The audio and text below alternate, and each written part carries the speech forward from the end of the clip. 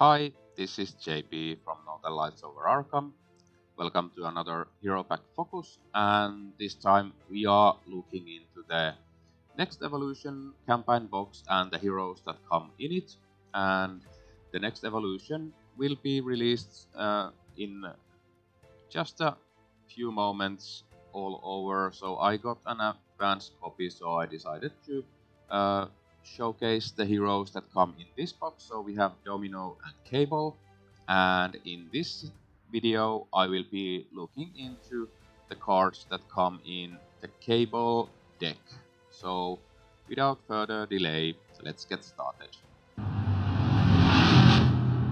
Okay, so Cable comes with a pre-built leadership deck, but there are a couple of different aspect cards in the deck, but we'll get into those when we get there. But first up, let's start with the hero card.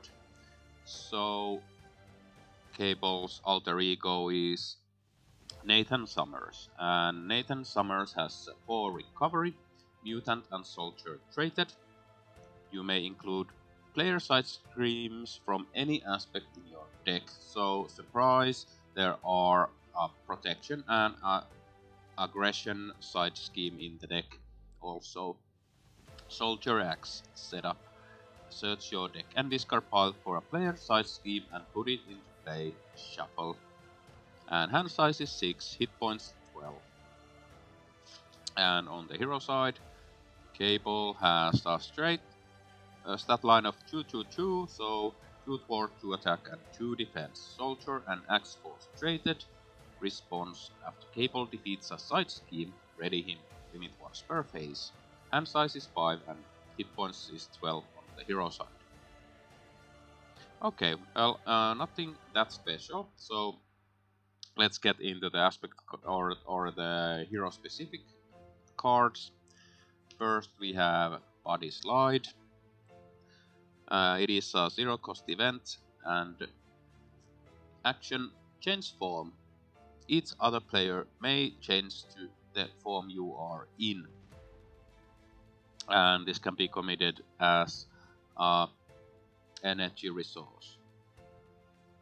So basically you can, as a playing this card, change to hero mode or alter ego mode and still have the once per turn ability to turn back. So you can be in hero mode, play this, go to alter ego mode and do stuff there, and come back to hero mode and continue playing hero cards, etc. So really interesting card.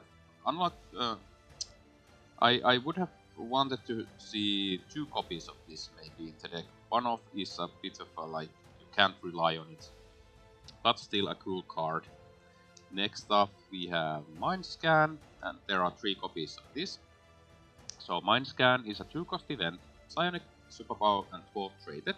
Hero action: thwart, remove 3 threat from a scheme, remove 1 additional threat from that scheme for each side scheme in the victory display. So this gets more powerful during the gameplay if you get player side schemes into the victory display or other side schemes that go into the victory display. So this is a really good card. It gets better while the game goes on, and this can be committed as a mental resource. Next we have Precognition, 1 copy of this. So Precognition is a 0 cost event, psionic, superpower traded. Hero action: look at the top X cards of the deck, where X is the number of side schemes in the victory display. You may discard 1 of those cards, put the rest back in any order, and this can be committed as a mental resource. Again, the longer the game has gone on, the better this will be. I'm seeing a pattern here. So next up we have Telekinetic Blast, 2 copies of this. So it is a 3 cost event, attack, psionic and superpower traded. Hero action: attack, deal 6 damage to an enemy, deal 1 additional damage to that enemy for each side scheme in the victory display. Again, the more you have side schemes in the victory display, the better this is. So could be potentially 10 damage if you have all the or 11 damage for 3 if you have 5 side schemes, for example, 1 from each aspect and the basic. Okay, well, that seems like a good one. And of course, Cable wouldn't be Cable without his own player side scheme, so Technovirus Purge. Player side scheme Victory 0. Characters other than Cable cannot remove threat from Technovirus Purge. While Technovirus Purge is in the victory display, Nathan Summers and Cable gain the Psionic trait, and Cable gets +1 force, +1 attack, and +1 defense, and this comes into play with 5 threat and can be committed as energy resource. So a really powerful card, and it costs 0 to play on boot. So you will definitely want to get this into the victory display as fast as possible. Next, we have Grey Malkin. Grey Malkin is a 2-cost support, location, traded, response after side scheme is defeated, ready, Grey Malkin. Resource, exhaust, Grey Malkin generate a energy resource. And this can be committed as an energy resource. And even though it is a support, you can use this in any form, so that's good. Professor. So Professor is a 1-cost support, persona, tech traded, alter ego action, exhaust Professor.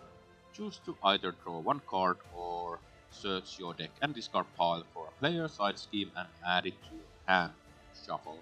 And this can be committed as a mental resource. Okay. Next up, Ascani's Son.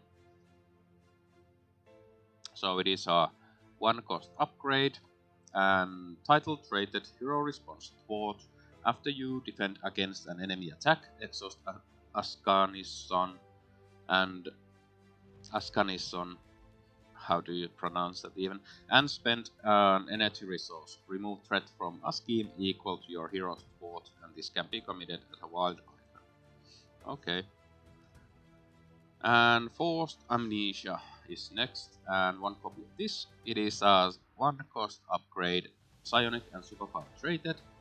Hero response after a non-permanent side scheme is defeated.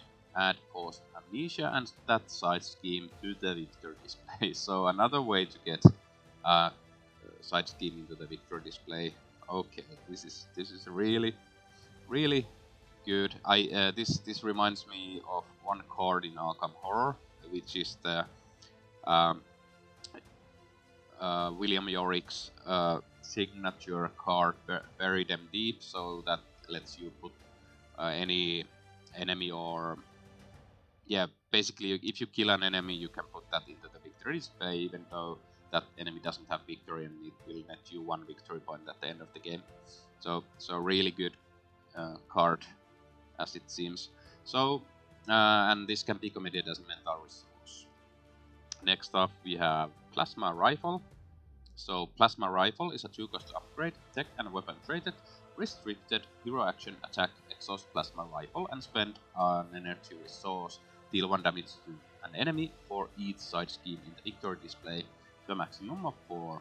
This attack gains ranged, and this can be committed as a physical resource.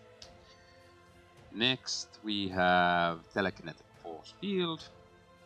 So it is a 2-cost upgrade, psionic and superpower traded, hero for only, hero interrupt when a friendly character would take any amount of damage, discard Telekinetic Force Field, prevent all of that damage, and this can be committed as a physical resource. And lastly, in the Cable set we have Temporal Leap, which is a 2-cost upgrade, tactic traded, hero interrupt when the main scheme would be completed. Remove this card from the game and put a side scheme from the victory display into play. Move 4 threat from the main scheme to that side scheme, and this can be committed as a physical resource. So a really powerful card. You lose 1 victory side scheme bot. For example, if it's the last main scheme and it would cause you to lose the game, this can stop it. So a really powerful card. Then we have the leadership and other aspect cards to go through. First off, we have a new leadership ally, Caliban. So Caliban is a 3-cost ally with 1 thwart and 2 attack, psionic and X-Force traded, 3 hit points. Response: after Caliban enters play, discard cards from the top of your deck until a X-Factor or X-Force or X-Men ally is discarded. Add that ally to your hand, and this can be committed as a mental resource. Okay. Next we have Phantomex. So Phantomex is a 4-cost ally with 1 thwart and 1 attack, psionic and X-Force traded, 3 hit points. Response: after Phantomex enters play, search your deck and discard pile for an EVA and put it into play. Shuffle. Okay, and I don't know what an EVA is. We will probably find out later. And it can be committed as an energy resource. Sunspot is next, so it is a 3-cost ally, 1 thwart and 2 attack, aerial and X-Force traded, 2 hit points. Response: after you play Sunspot from your hand, choose a player, deal 1 damage to the villain, and each minion engage with the chosen player for each energy resource used to play for Sunspot, and it can be committed as an energy resource. Okay. Next we have Mission Planning, 3 copies of this. So Mission Planning is a 2-cost event, play only if there is a side scheme in the victor display. Hero action: until the end of the phase, allies you control do not take consequential damage. Okay, well that's interesting. Okay, next we have the Leadership player side scheme, which is Call for Backup. It is a 1-cost card. Victory 0. When defeated, each player may search their deck and discard pile for an ally and put it into play. Shuffle. And comes into play with 3 threat per player and can be committed as an energy, mental resource. Then we have the Aggression side scheme. It is lock and load and costs 1. Victory 0. When defeated, each player may search their deck and discard pile for weapon upgrade with the cost 3 or less and put it into play. Shuffle. And comes into play 2 threat per player and can be committed as a physical resource. Next, the Protection side scheme. Establish Perimeter, and it costs 1. Victory 0. When defeated, give each identity a tough status card. Comes into play with 2 threat per player and can be committed as an energy resource. And we already talked about the EVA, so here it is. It is a 0-cost support vehicle. If Phantomex is not in play, discard EVA action. Exhaust EVA, choose, remove 1 threat from a scheme, deal 1 damage to an enemy, or heal 1 damage from a Phantomex, and this can be committed as an energy wild resource. Then we have the Uncanny X-Force, and there are 3 copies of this. So the Uncanny X-Force is a 2-cost support, team traded, play under any player's control, max 1 team card per player. If each of your characters has the X-Force trait, each ally you control gets +1 thwart and takes -1 consequential damage after thwarting a side scheme. And this can be committed as an energy resource. Last leadership card is the Mission Leader. So the Mission Leader is a 2-cost upgrade with the title trait. Reduce the cost to play Mission Leader by 1 if your identity has the Soldier trait. Hero response: after a side scheme is defeated, exhaust Mission Leader. Each player draws 1 card, and this can be committed as a physical resource. So we still have the basic cards to go through, and next up, one of my favorite characters in Marvel, Deadpool. A fan favorite for sure. So Deadpool is a 3-cost ally with 2 thwart and 2 attack, mercenary and X-Force traded with 3 hit points. Forced Interrupt. When Deadpool would be defeated by consequential damage, deal 3 damage from him instead, add an acceleration token to the main scheme. And this can be committed as a wild resource. So, definite late game card, so you can just keep Deadpool around hitting the villain or whatever, and risk getting acceleration tokens, but I think Cable's threat removal is adequate to have Deadpool in the deck, so we'll see when I get to play Cable. Next we have Deadlock. Deadlock is a focused ally with 2 fort and 2 attack, Cyber Max Force traded with 3 hit points. Hero response. After Deadlock enters play, choose an upgrade in any player's discard pile with a cost of 1 or less that can be attached to Deadlock. Attach that upgrade to Deadlock. And this can be committed as a physical resource. Okay. Then we have Frenemies. Frenemies is a 1-cost event. Thwart, team up Cable and Deadpool, max 1 per deck. So I think that is Deadpool confirmed as a hero later on. That's exciting. Hero action Thwart, deal 1 damage to each of the Cable and deal 1 damage each to Cable and Deadpool. Remove 3 threat from a scheme and add 3 threat from a different scheme. I've lost the ability to read apparently.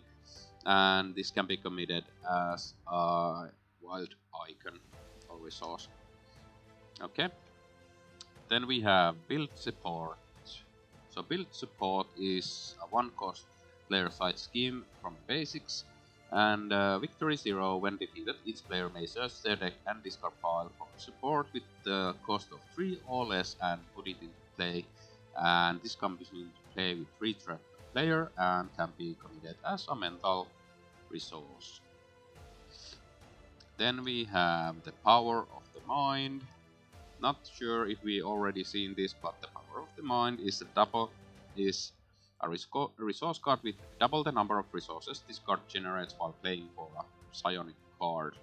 I think this may have been already added in Phoenix, but can't remember. And this can be committed as a mental resource. Then we have Scimitar. It is a 2-cost upgrade, psionic weapon, traded, restricted, hero response attack. After you play another psionic card, exalt Scimitar, deal 2 damage to an enemy, and this can be committed as an energy resource. Then we have 3 copies of Sidearm. It is a 1-cost upgrade, weapon attached to an ally, max 1 per ally. Attached ally gets +1 attack, and its attacks gain ranged. And this can be committed as a physical resource. And those were all the cards that come in the Cable's deck, but lastly we look at the application Nemesis sets for Cable. So the application is Technovirus Resurgence. It reads, give to the Nathan Summers player, when revealed, search your deck, discard pile, hand and Victor display for Technovirus Purge and put it into play. Shuffle, attach this card to Technovirus Purge. If you cannot, discard this card and deal yourself 1 face down counter card. This has an acceleration icon and has 2 boost icons, so a really nasty looking application. Then we have the Nemesis set, which starts with Strife.